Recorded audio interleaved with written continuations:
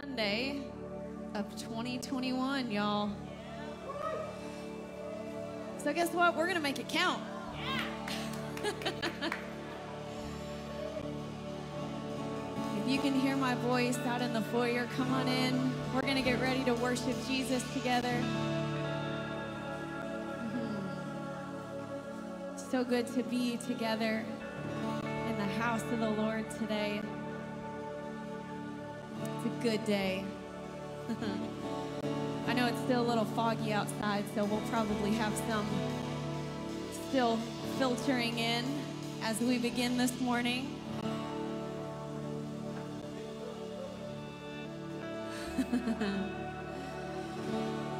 And y'all know we are all about freedom, because where the Spirit of the Lord is, there is. Oh, we can do better. Where the Spirit of the Lord is, there is. Yes. And the Spirit of the Lord is here.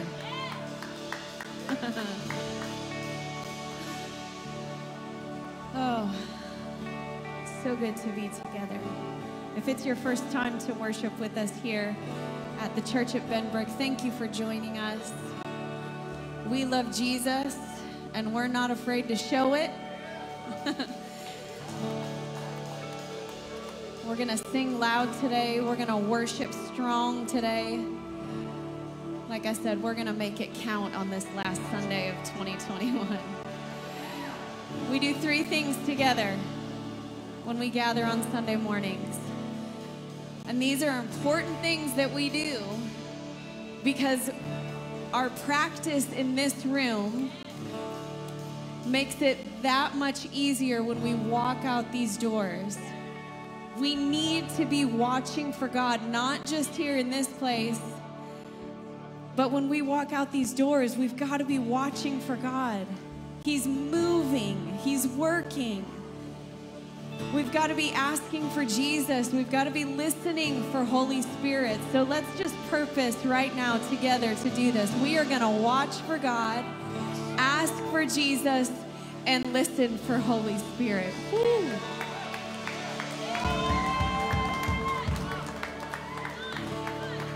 We're going to watch for God, ask for Jesus, and listen for Holy Spirit. I'm going to read to us quickly out of Psalm 100. It says, "Make a joyful noise to the Lord, all the earth. Serve the Lord with gladness. Come into his presence with singing. Know that the Lord, he is God. It is he who made us, and we are his." Oh, we are his people and the sheep of his pasture. Enter his gates with thanksgiving and his courts with praise. Give thanks to him and bless his name, for the Lord is good. I gotta say that again. For the Lord is good. His steadfast love endures forever, and his faithfulness to all generations. Verse 4 again says, enter his gates with thanksgiving and his courts with praise. So we're going to take just a few seconds right now just to prepare our hearts to enter in. We want to come into his presence with thanksgiving. We want to come into his courts with praise. I don't want to drag my feet going in. I don't want to carry the heavy stuff. I want to shake off the dust, lay down the weights, and put on the garment of praise today. So let's lift our hands together. Father, right now, we turn our hearts and our affection towards you. Father, right now, we purpose today to worship you with everything that we have. You are the one who's worthy of our praise, and we don't want to miss a single moment to lift you up, to declare who you are, to give you praise. We don't want to miss a single moment, and we want to make the most of the gift of this day to lift up your name, Jesus.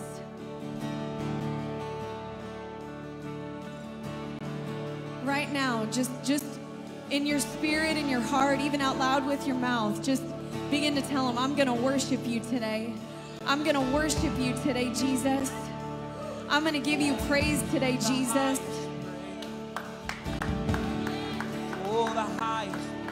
Yesterday was busy. This season is busy, but right now, I'm looking at you, Jesus. You're the one who has my attention, Jesus. I'm focused on you. I'm going to worship you, Jesus, with my time and my affection. I'm going to worship you, Jesus, today. Come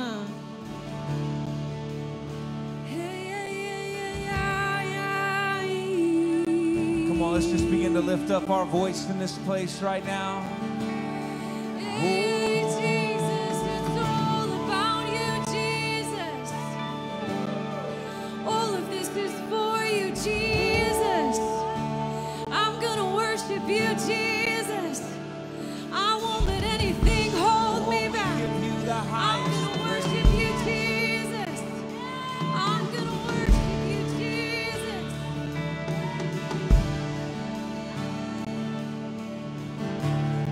Yes, Lord. Sing, you reign above. You reign above it all. You reign above it all.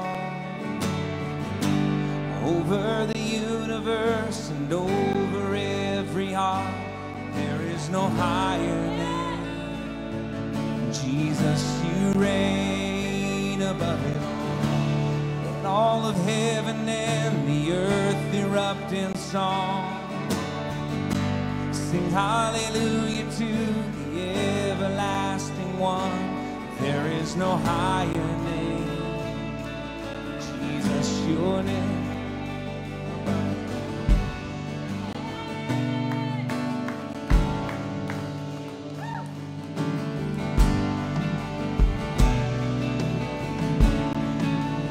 Sing this out.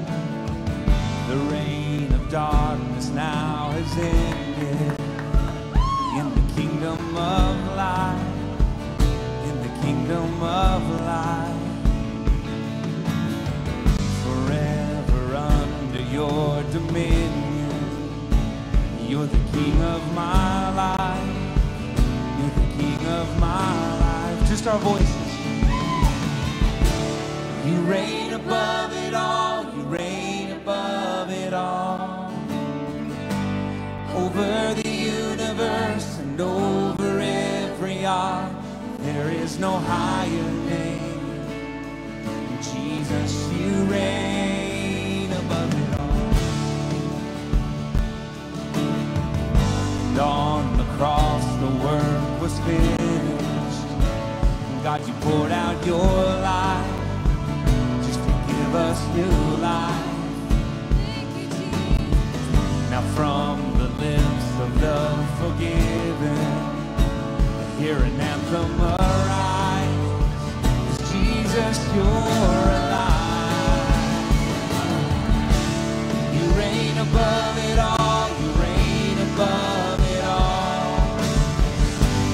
Over the universe and over every art, there is no higher name. Jesus, you reign above it all. Let all of heaven and the earth erupt in song.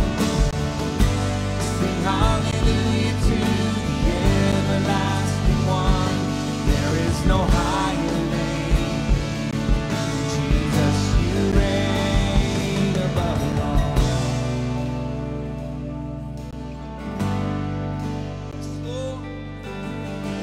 Come on, just say that in your heart right now. That he reigns over your life. Come on, every circumstance, every aspect, he reigns over it all. Let's sing this out together. You sent the darkness running out of the empty grave, seated alone in glory, enthroned on the highest praise. You sent the darkness running out of the empty grave, seated alone in glory, enthroned on the highest praise. You sent the darkness running, come on, out of the empty grave. Seated alone in glory, enthroned on the highest praise. You sent the darkness running out of the empty grave. Seated alone in glory, enthroned on the highest praise. You sent the darkness running out of the empty grave. Seated alone in glory, enthroned on the highest praise. And you sent the darkness running out of the empty grave. Seated alone in glory, enthroned on the highest praise. You reign above it all. You reign above it all. Over the universe and over every arm, there is no higher name.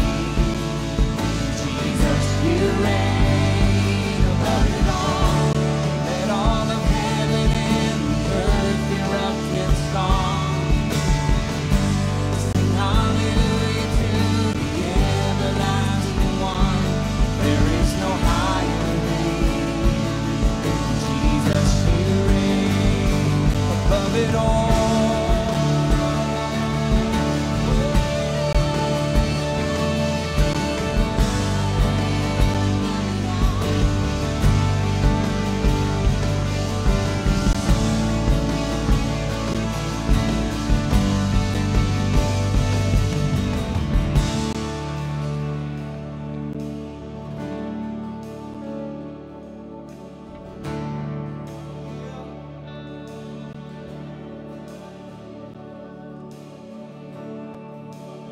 Universe and over every arm, there is no higher name.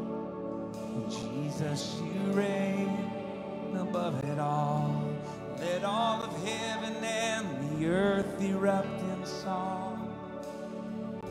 Sing hallelujah to the everlasting one. There is no higher name. Jesus, you reign. That's good, church. Well, come on, we're going to sing our worship to Him this morning.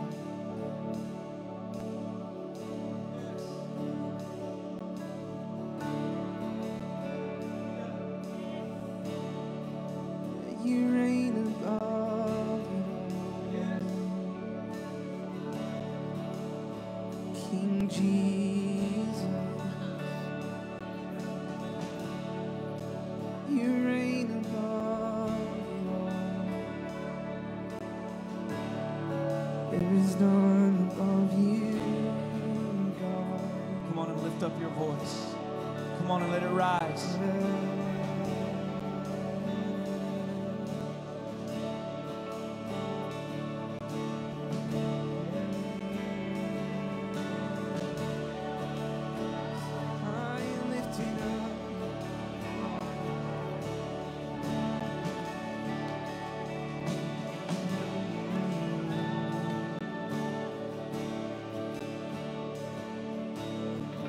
Jesus, enthroned upon the praises of our heart.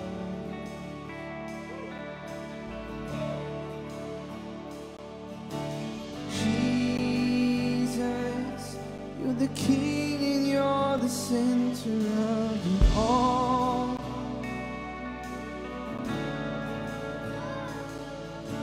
Jesus, enthroned upon the praises of our heart.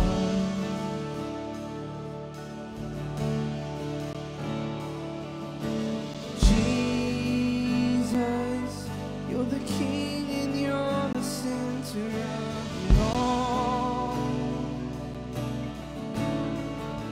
Jesus, Jesus, enthroned upon the praises of our heart. Come on, let's join in. Sing it loud, church. Jesus, you're the King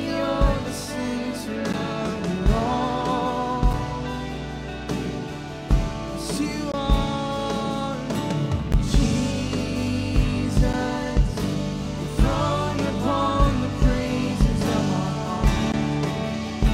There's no one above you, Jesus. Jesus, you're the King and you're the center of it all. It's every eye, for every eye will see, every heart will know there is no name above the name of Jesus.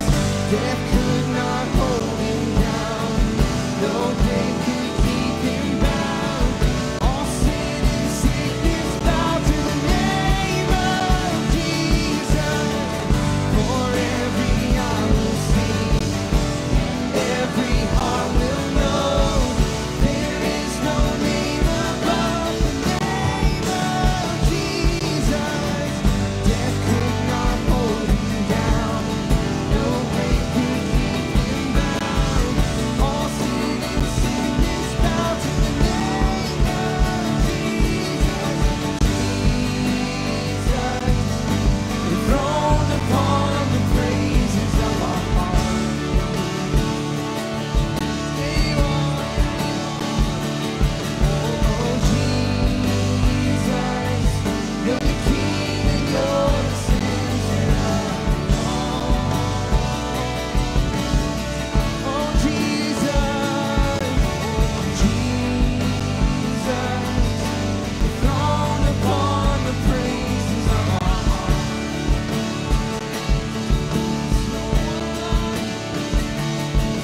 of it all. Oh, Jesus, thrown upon the praises of our heart.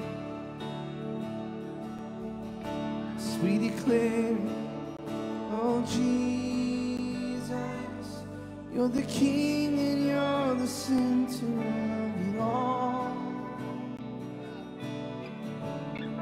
Jesus, oh Jesus, thrown upon the praises of our heart.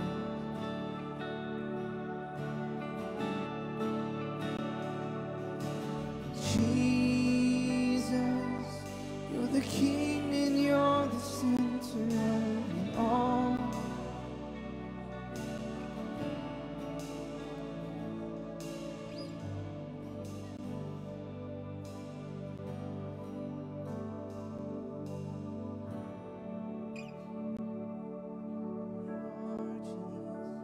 Jesus, Good Lord. we declare that you rule and you reign.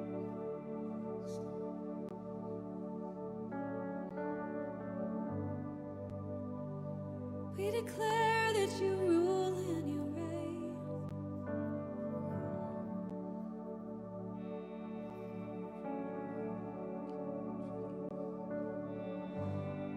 You know, on this last Sunday that we're here together in 2021,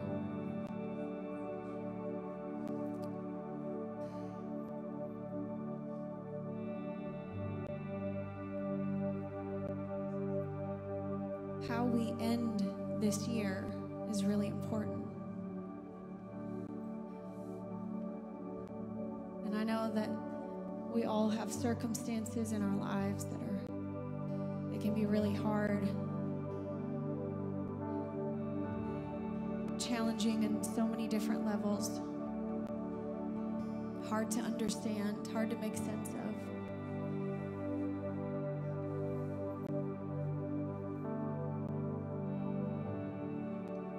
But what we're doing right now is we're singing these songs, as we're declaring them over our right now, but we're also prophesying them into our future. We're prophesying into tomorrow as we sing these songs. You're the King. You're the center of it all. You're great and greatly to be praised. You always have been. You always will be.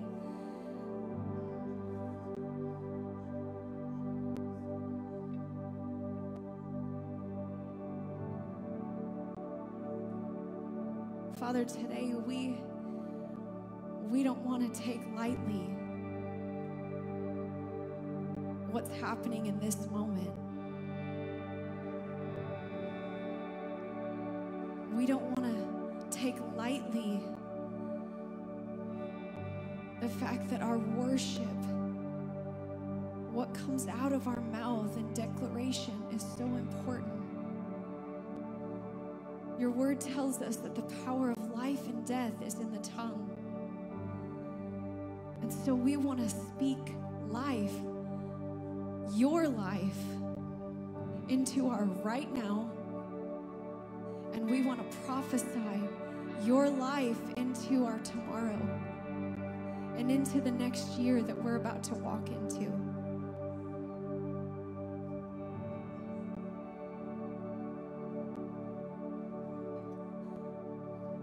Our worship is not just something that we do together on a Sunday morning, singing a bunch of songs together.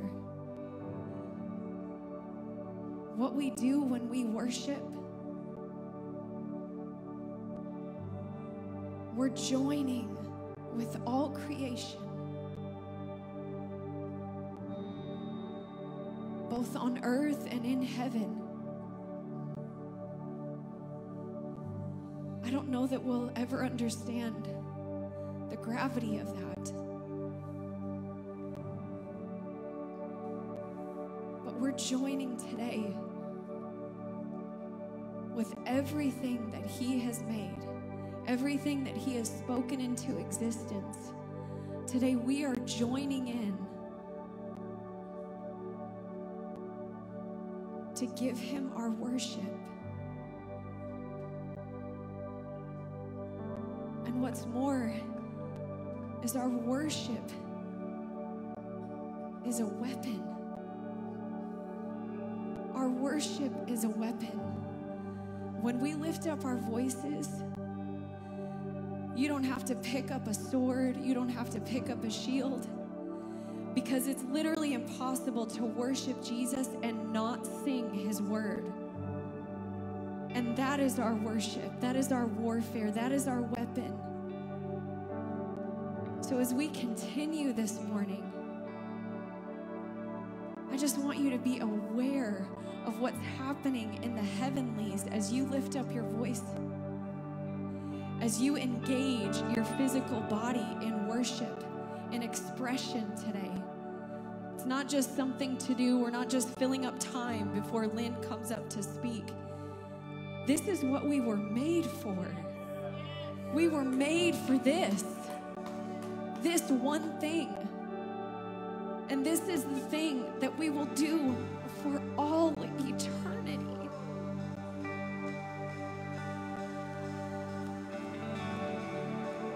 But when we do it for eternity, we'll get to see Him face to face. So we're going to continue to worship. We're going to continue to prophesy into our tomorrow.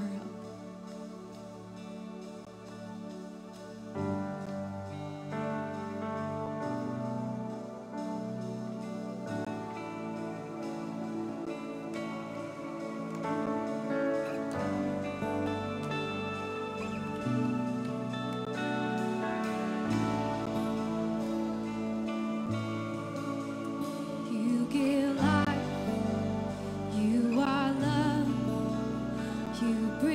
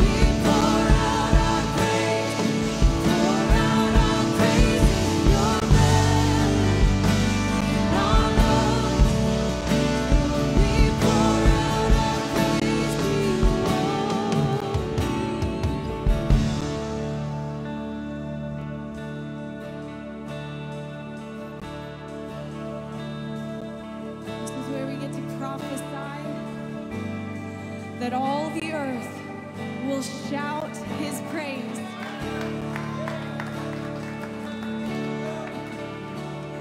And all the earth will shout your with a loud voice. Our hearts will cry, these bones will sing. Great are you, Lord. Come on, this is our prophetic declaration. That all the earth will shout your praise.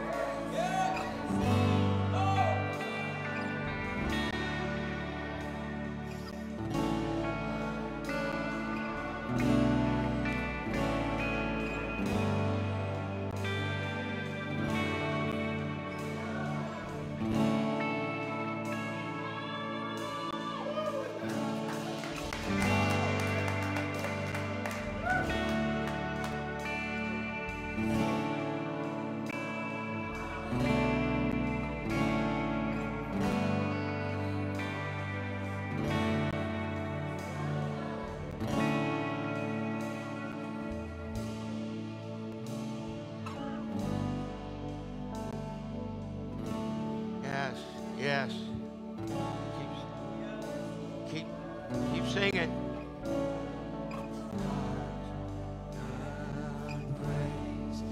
No other name. One more time, just our voices lifted up.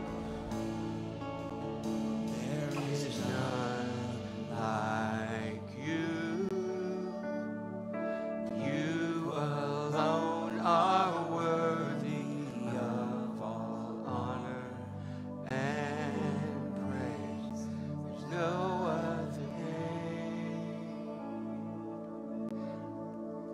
name. You know, I feel like this is one of those moments where, you know, the scripture says that at the name of Jesus, every knee shall bow and every tongue shall confess. And you may not be able to get down on your knees, and if you can't, just sit down in your seat.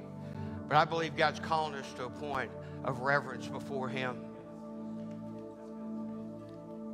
He is so, so worthy of our praise. He is the one that we call upon for our salvation.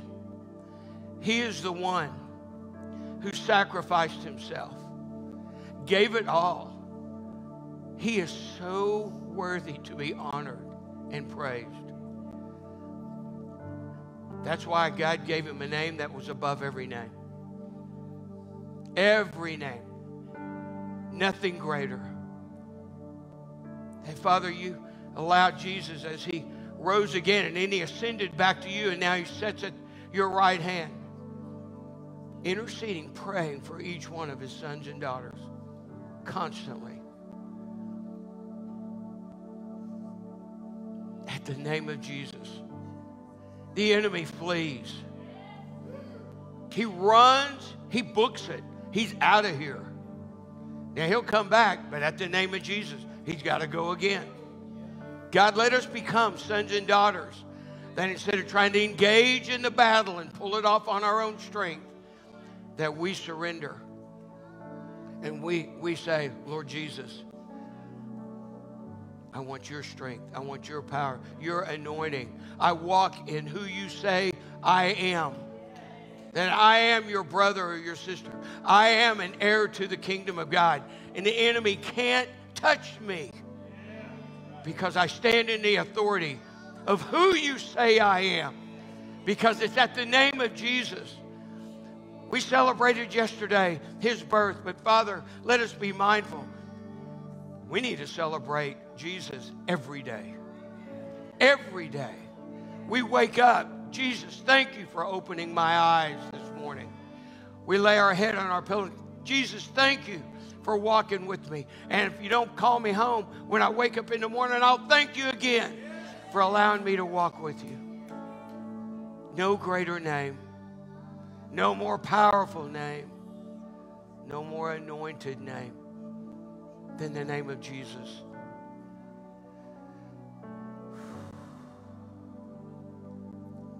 Father, help us to be mindful as we begin to enter into really those days where we look ahead and we go, wow, a new year, new hope and everything. Let me just tell you, the hope that will be if we have March 15th is no different than the hope that we have right now on December 26th. Because He is the blessed hope that walks with us and provides for us. Thank you, Father. Thank you that we don't have to cry out to this thing or that. We just cry out, Jesus, I need you. Jesus, I surrender to you. Jesus, I desire to walk with you. Father, as I read this morning in the book of Haggai, it reminds me again what you did with the remnant. That when they were confronted with their sin, they confessed it, they repented of it, and then they said, Lord, from this moment on, we choose to walk with you and obey you and do exactly what you called us to do. Father, let the remnant that resides at the church at Benbrook be ones that will be known, not for our accolades, but for the kingdom's glory, There's a people, there's sons and daughters that take Jesus at his word, at his name, and they stand and they walk in authority. And there's not anything that the enemy can throw in their way that they will not use as a stepping stone to continue to grow and become everything that God intends for them to be. And so we thank you, Jesus, for your sacrifice and what you did. But let us now acknowledge that we have the privilege to walk with you, the creator of the universe, and says, I want relationship with you. Let's go forth and see me work in and through you in ways you never dreamed or imagined. And so, Father, we praise you and we thank you. In Jesus' name, we honor you. Amen. Amen. Amen. Amen. Amen. Well, there isn't a whole lot to say after that. But I'm going to go ahead and say it anyway. It's offering time, all right? And so we've got buckets on the left side. If you're sitting way over here, and that, we'll let some of our guys, they'll grab it, they'll bring them across. Just thank you, continue just thanking you for your giving spirit, your gifts, the way God used the church, this body, to bless so many during this holiday season.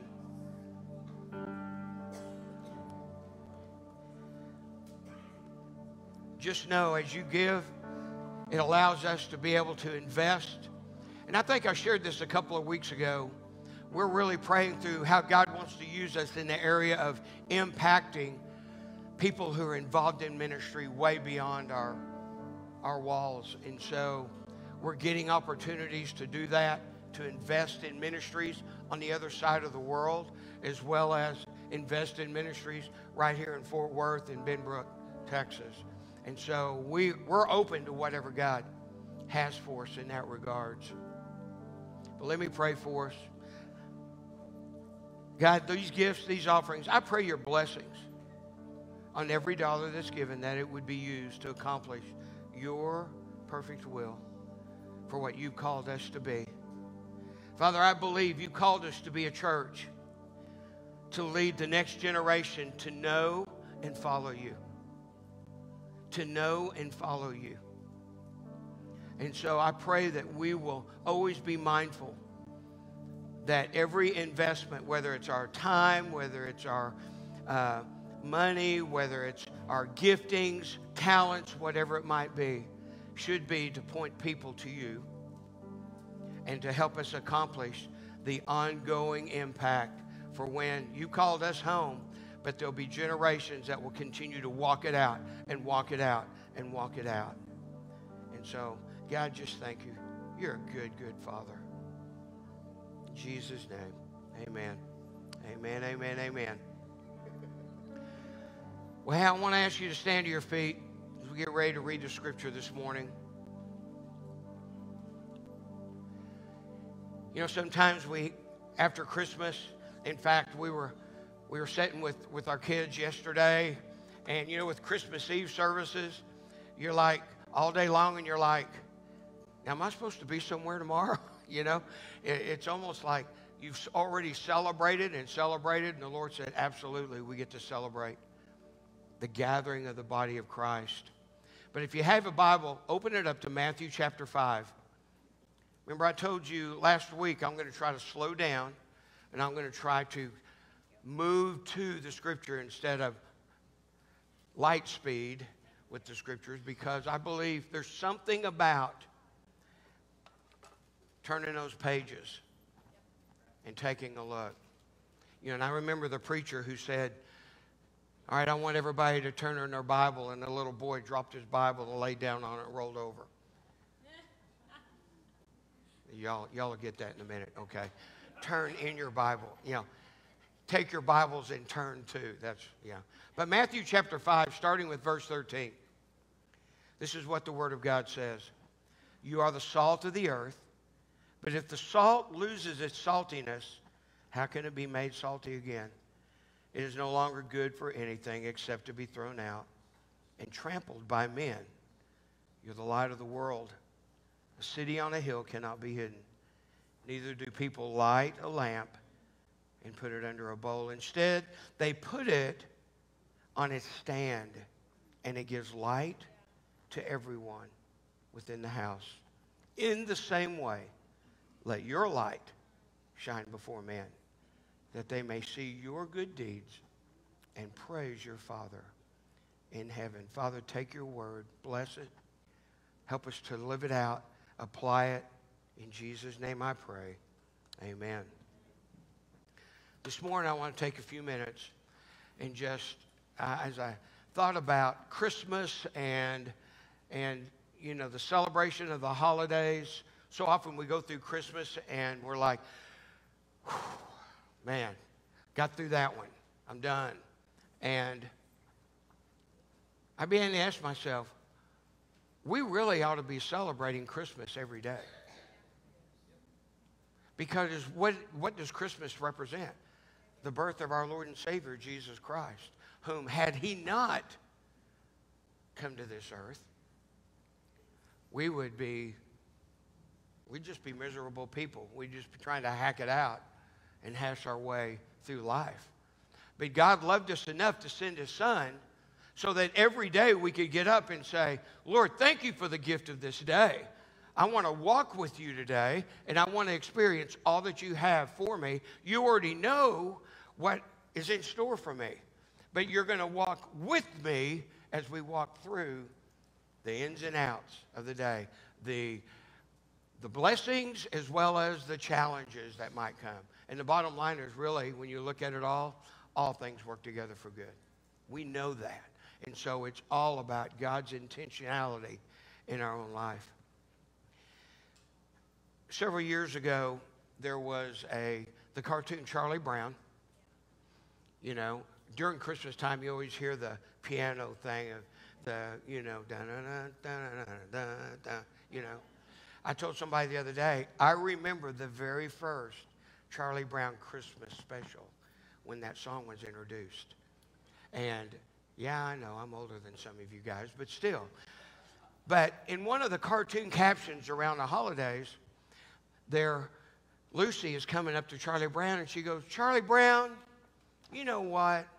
During this season, why don't we just put aside all of our differences and all of our attitudes and just kind of get along?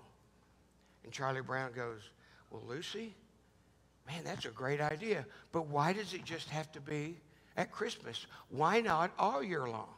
And Lucy looks at Charlie Brown and she goes, you think I'm a fanatic or something? And so Charlie Brown was saying, wait a minute, we can experience this all year long. And she was like, no. We only do it in this segment of time and during this season. I believe God wants us to celebrate Christmas all year long, every single day.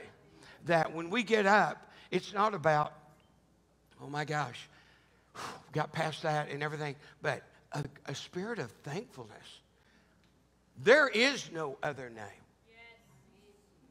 There is no other name who's worthy of honor and praise, especially when you begin to pinpoint it specifically in every person's life. Everyone who said yes to Christ,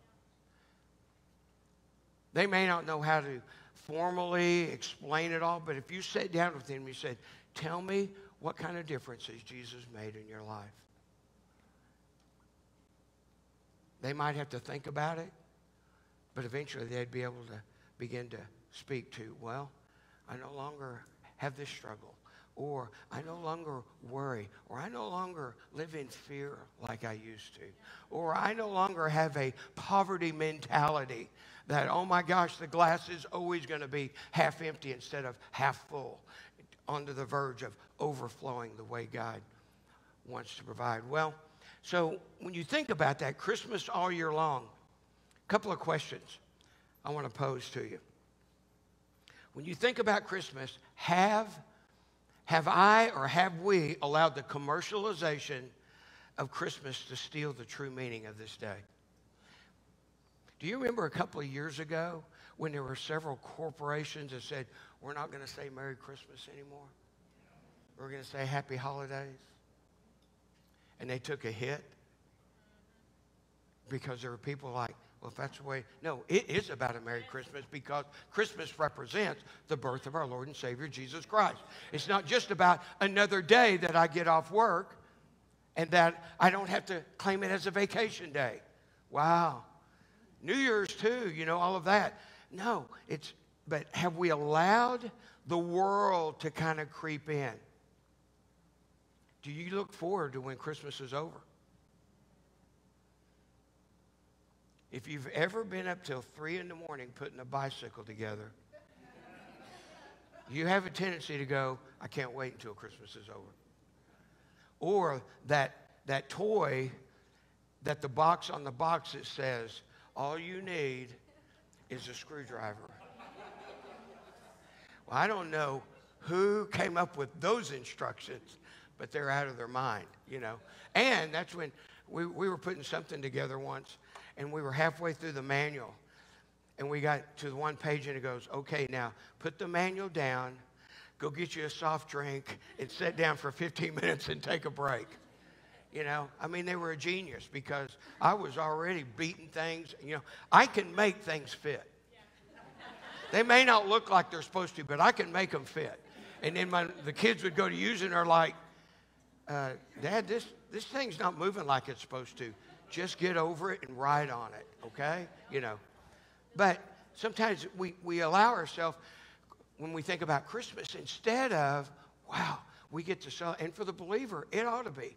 But what's happened is the world just slowly and gently creeps in to every aspect if we're not careful, if we're not mindful of that. The Christmas story even. Do we reflect on that? Or has it been, let's tear the presents open?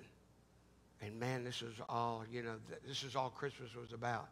But to speak to that, even if it's to pause and pray and think about it.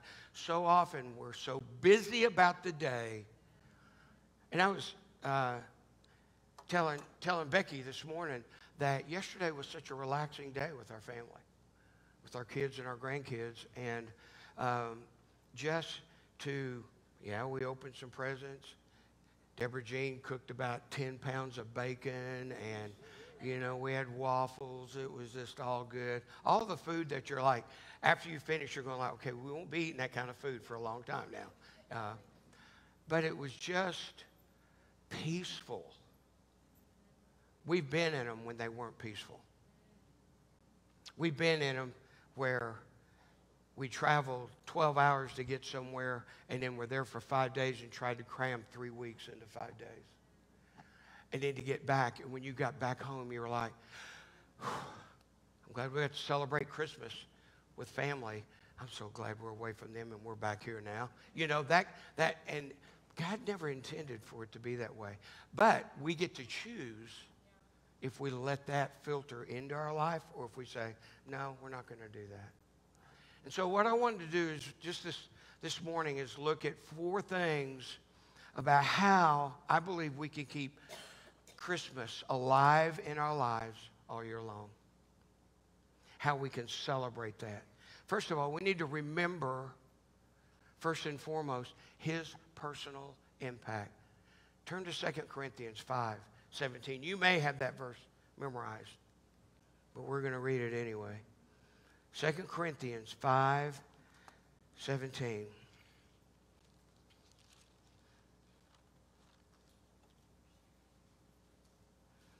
In fact, if somebody has that memorized, somebody just speak it out right now.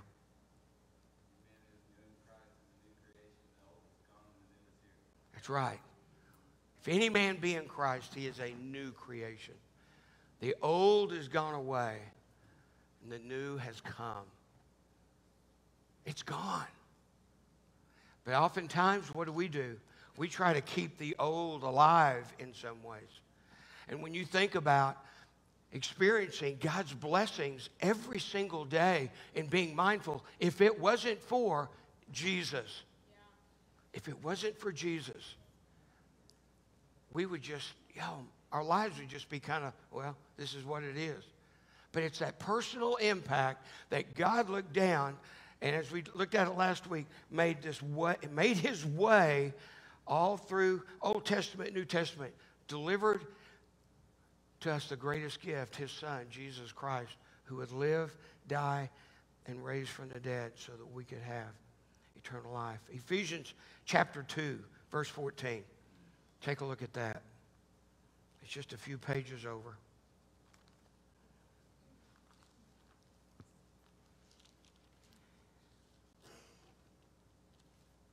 Ephesians chapter 2, verse 14.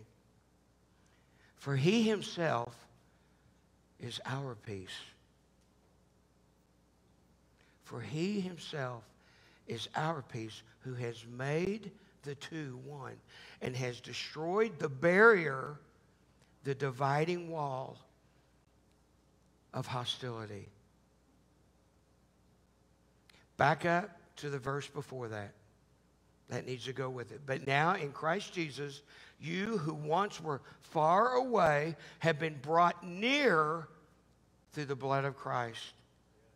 For he himself is our peace. So if we remember and never forget his personal impact, and the only way that stays alive in us is we have to be in this word. We have to be talking with him. We get to fellowship with him.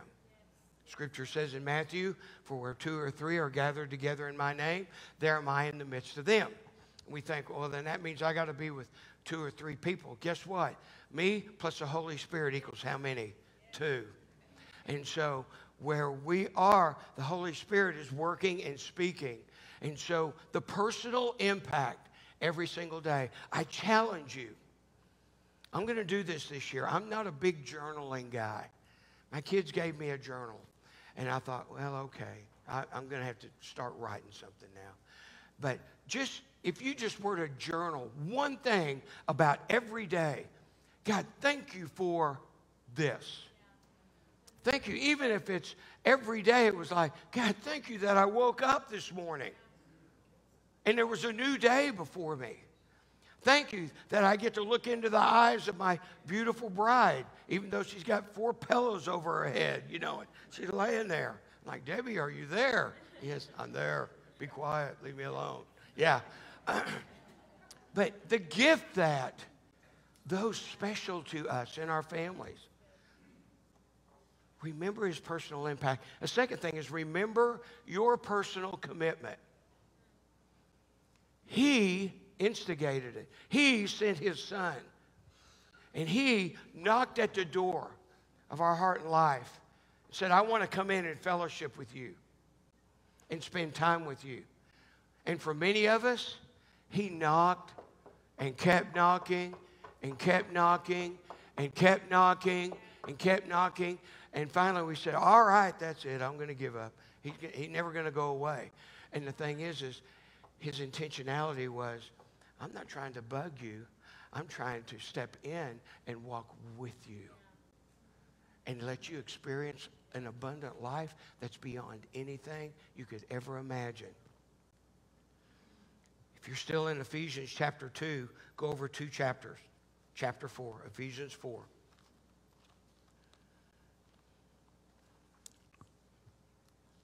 I get back over there. Ephesians 4, 22 through 24. You were taught, with regard to your former way of life, to put off your old self, which is being corrupted by its deceitful desires, to be made new in the attitude of your minds, and to put on the new self, created to be like God in true righteousness and holiness. Listen to that last verse. To put on the new self. That's the personal commitment that you and I made if we said yes to Jesus Christ. And it's like we stepped into him. And he and I became one.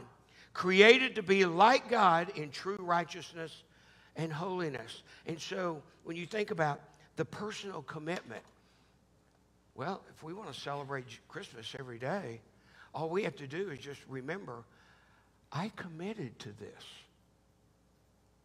Nobody made me. say yes to Jesus. And I think sometimes in our world, even in church world, we have almost done an injustice to the gospel in that we've made it so much of an easy believism. Yeah, well, just say this prayer and you're in, and then that's it. No, that's a beginning door. That's where you open the door up. But once you step in, then you begin to take ownership and responsibility of, he is now my Lord and my master, and he's in control.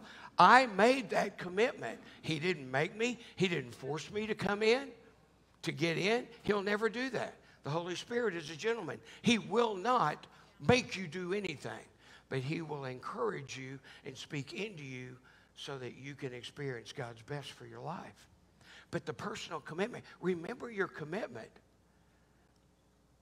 Because then when you begin to put the two together, his personal impact, my commitment, that means now I get to walk in alignment with him. And through lordship, that's why the scripture says, confess with your mouth that Jesus is Lord, believe in your heart that God raised him from the dead, and you'll be saved. Confess with your mouth, I believe, and I trust. All right. I confessed, and now I'm believing. And my belief leads to action. You stop and think about it. Something enters into this mind. There's going to be an action come out of that thought one way or the other. It could be good. It could be bad. It could be to walk in obedience, or it could be to walk in disobedience to the Father. But if you always are mindful that the commitment was not for him to beat you down, the commitment was for you and I to be able one day when the enemy comes and says, you've messed up too much, you never were one of his, and you said, that's not true. This is who I am, and this is when I made my decision to follow him.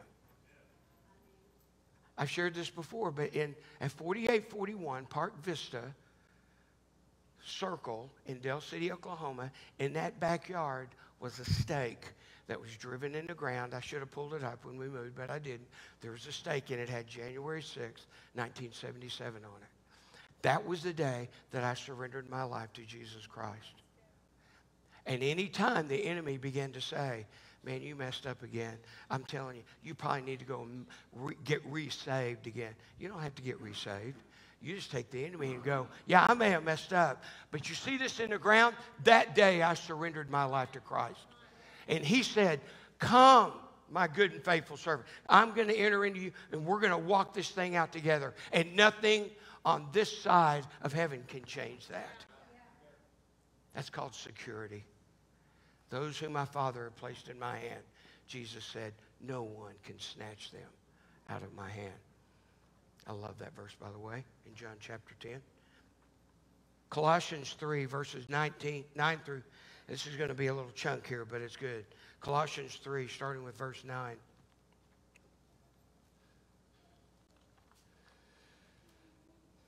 (9 through 17). Do not lie to each other, since you have taken off your old self with its practices, and put on the new self, which is being renewed in knowledge in the image of its creator. Here there is no Greek or Jew, circumcised or uncircumcised, barbarian, Scythian, slave or free, but Christ is all and is in all. Therefore, as God's chosen people, do you realize if you said yes to Jesus, you are his chosen people? Peter writes it, he said, you're a royal priesthood. A chosen people belonging to God. Paul writes it right here. God's chosen people, holy, dearly loved, clothe yourselves with compassion, kindness, humility, gentleness, and patience. Bear with each other and forgive whatever grievances you may have against one another. Forgive as the Lord forgave you. And over all these virtues put on love, which binds them all together in perfect unity. Let the peace of Christ rule, that's it, be in control in your hearts, since as members of one body you were called to peace, and be thankful. Let the word of Christ dwell in you richly as you teach and admonish, encourage one another with all wisdom, and as you sing psalms and hymns and spiritual songs with gratitude in your hearts to God. And whatever you do, whether in word or deed, do it all in the name of the Lord Jesus, giving thanks to God the Father through him. And whatever you do, I used to quote that verse all the time when I worked with certain people, because there was people that I really rubbed with, and the Lord would remind me, whatsoever you do, do it as though you're doing it unto me and not unto men. And so our personal commitment comes out, and it flows through all these different areas. That passage of Scripture, you know, humility, kindness, love. You'll have perfect peace and everything. Forgive. Wow. You want to put the quietus on your walk with Christ? Just don't forgive. Just walk in unforgiveness towards someone. And you can wear this book out, but I'm telling you, it'll be like the straw that, here's the thirst buster right here. It's full, I'm thirsty, but I'm squeezing the middle, and I'm sucking as hard as I can, but nothing's getting through. But when forgiveness takes place, boom, and it flows. It's the same way with our walk with God. A third thing, remember his purpose in calling you out of your lost condition. We looked at these verses last week. Galatians chapter 4. That in the fullness of time, remember those? 4 through 7. But when the time had fully come, God sent his Son, born of a woman, born under law, to redeem those under the law, that we might receive the full rights of sons and daughters. Because you are sons and daughters, God sent the Spirit of his Son into your hearts, the Spirit who calls out, Abba, Father, Daddy, so that you are no longer a slave, but a son, a child of God. And since you are a child, a son or daughter, God has made you also an heir. Romans 8:17 says we are heirs to the kingdom of God. He called us out even when we were under the law that was going to totally and completely condemn us. And one of his purpose was so that we could walk in relationship. Titus chapter 3, verse 7.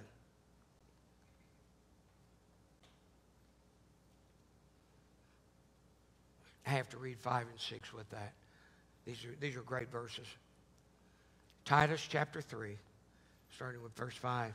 And he saved us not because of righteous things we had done, but because of his mercy. Boy, that's enough said right there. His love, his mercy covers it all. He saved us through the washing of rebirth and renewal by the Holy Spirit, whom he poured out on us generously through Jesus Christ our Savior. Verse 7, so that, having been justified by his grace, we might become heirs, having the hope of eternal life. Having been justified. You know, I've heard guys preach on justification, and they use the phrase, justified is just as if I never sinned. That's what justified is. When Jesus comes into our life, he bore the penalty of our sin on the cross. And when we step into him and we say yes, the blood of Christ covers over all of our sin. And it's just as if I never, ever, ever did, doing, or will do. It's done. It's under the blood. Guys, that's reason to celebrate Christmas every single day of the year. God, if not for you, woe would we be. We'd be miserable. But you can't be good enough. You can't come to church enough. You can't serve enough. And you can't give enough to the church to earn your way. It is not earned or deserved, the Scripture says. Because if it was, we'd be walking around going like, hey, man, I gave more than Jake did this week. I got a notch up on him. That's not what it's about. It's about surrender, the purpose that he called us out of our lost condition. And then lastly, remember, you're a person of influence. You're a person of influence. At the very beginning, we read out of the Beatitudes, Matthew chapter 5, 13 through 17. You are the light of the world. You are a city that's set on a hill. You know, one of the things I love about downtown Fort Worth, I'm not crazy about going to downtown Fort Worth a lot of times, but at night, from a distance, the way it lights up, you can see it for miles. And it's just really, I commented to Debbie, I said, you know, we have one of the coolest downtowns to look at, you know.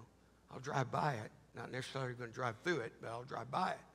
But from a distance, it just, you can see it, and you go like, when we're at our visiting our kids or over in Colleyville, we start way over there, and downtown Fort Worth is over there, and by the time we end up here, downtown Fort Worth is way back over there. But we get to see, and it just illuminated out there. And it's like, wow, you are a person of influence. Your life matters to God. He wouldn't have sent his son if it didn't matter. But your life matters to your family members, to your friends, to the people you work with, to the people you don't even know that you're going to rub shoulders with.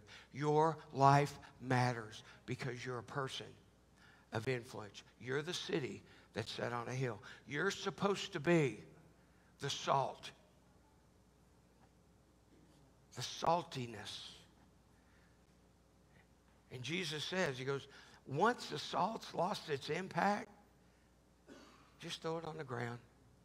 It's almost like, now, I mean, we don't use rock salt to put on food. At least normally we don't. But during the winter, what do?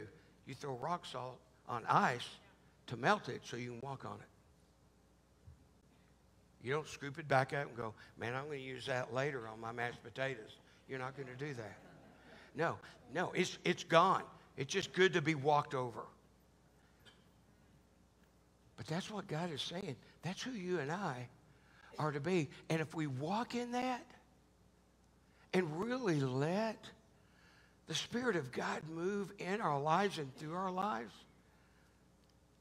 there is no telling how many folks that this time, if Jesus hasn't come back or called us home, if this time next year could have been ushered into the kingdom because we allowed the influence of the person and presence of the Holy Spirit in our life to speak out of us and through us to touch them, to take the message of hope to them. Every one of us in this room, we know somebody who's lost and on their way to hell.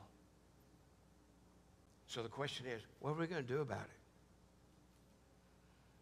Well, you don't know that guy. He probably deserves that. No, every single one of us deserve hell. But God's grace said, you know what? I'm going to make a way. I'm going to be the way maker, miracle worker, the promise keeper. I'm going to be the light in the darkness for you, so that once you get the light, you don't take the light and go, oh, I'm so glad. Thank you, Jesus. I'm hanging on to this thing. Ain't nobody else going to get this. No, he says, don't hide it.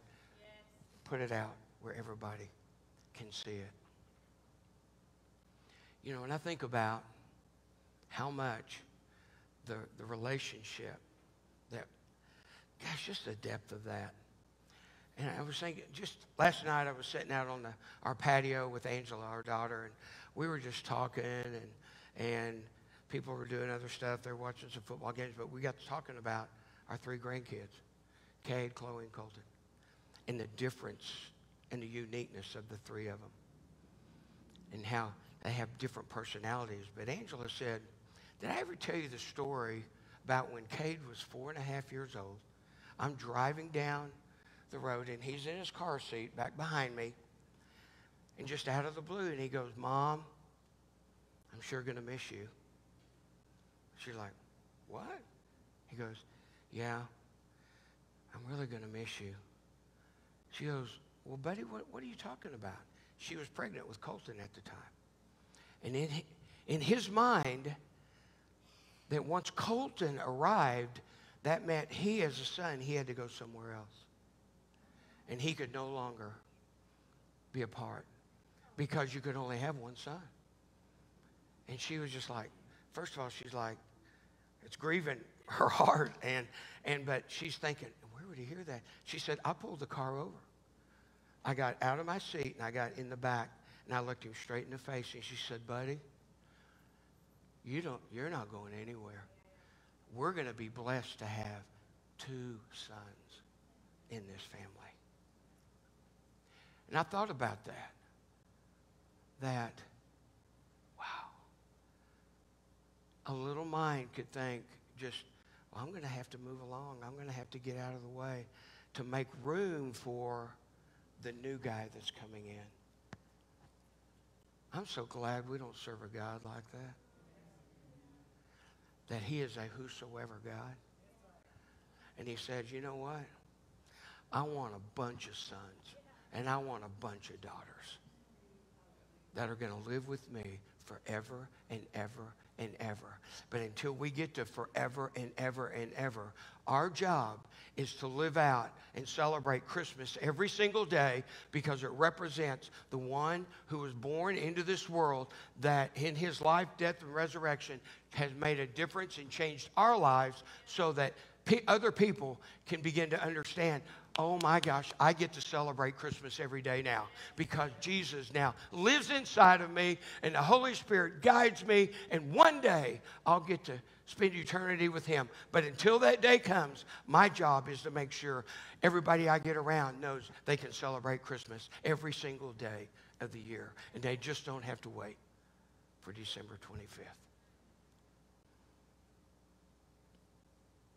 Here's my challenge. I believe it's a challenge from the Word of God, and then we're done.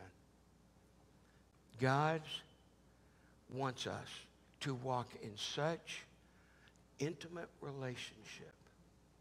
And intimate means where our hearts are so knitted together. We're one with him so that when I don't have to go, well, Lord, should I? The Lord is always saying, yeah, that's right, going on over there. That's the one. And we have to get over the stigmatism of what the lies of the enemy have. Oh, well, they may not like you if you talk to them about Jesus. They may turn on you. They may get offended by you. This Word of God is going to offend so many people. Because here's the thing. This Word definitely is not politically correct. This Word is, thus saith the Lord, that without Jesus Christ, there's no other way to get to heaven. No, it's not. If we all just believe in God, we'll get there. Or you can believe in Muhammad, or you can believe in Krishna or Buddha or whatever. No, Jesus said, I am the way, the truth, and the life, and no man comes to the Father.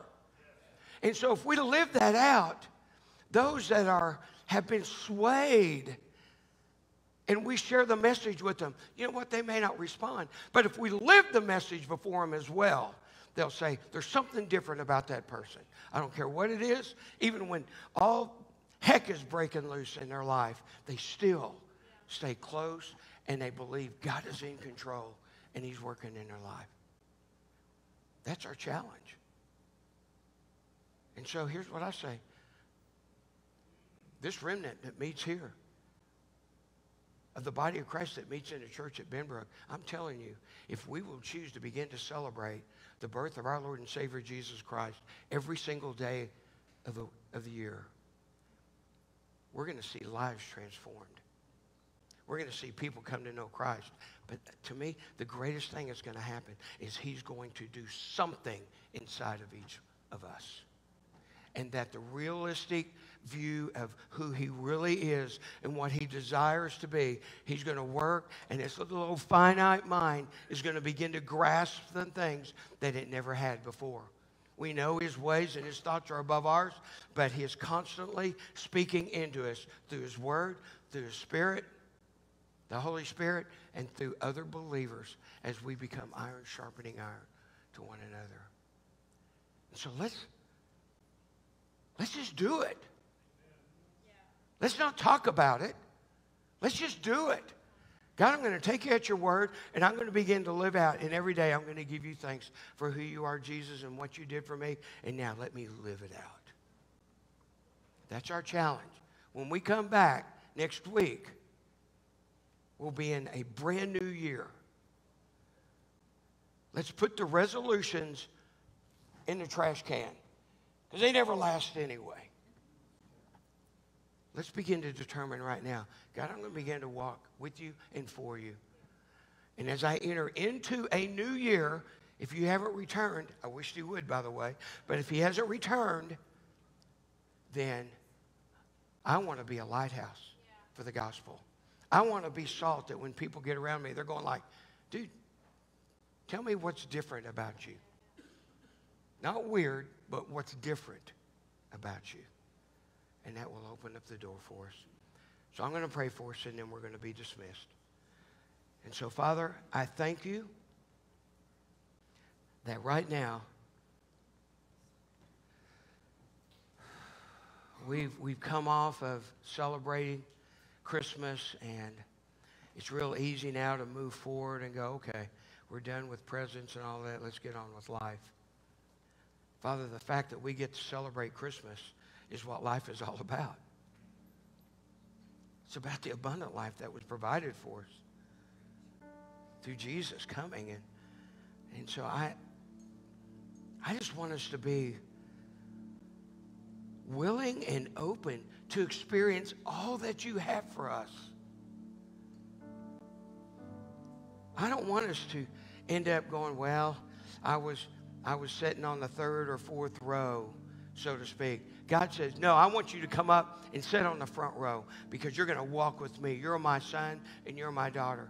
I think of the Proverbs that says, don't desire a place among great people, to sit at the table with great people, for better it be said by the prince whom your eyes have seen, hey, come on up here, than that you should be put low before the rest of the group. Which literally says, God says, come, I'm putting you right here at the table with me, and you're going to sit with me, and we're going to fellowship together, and we're going to walk this life out together, and you're going to see me do great and amazing things. It just takes one step. It just takes one step. One choice.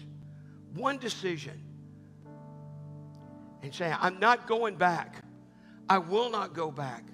Holy Spirit, come. Help me dig in on the foundation of Christ so that I can walk with you.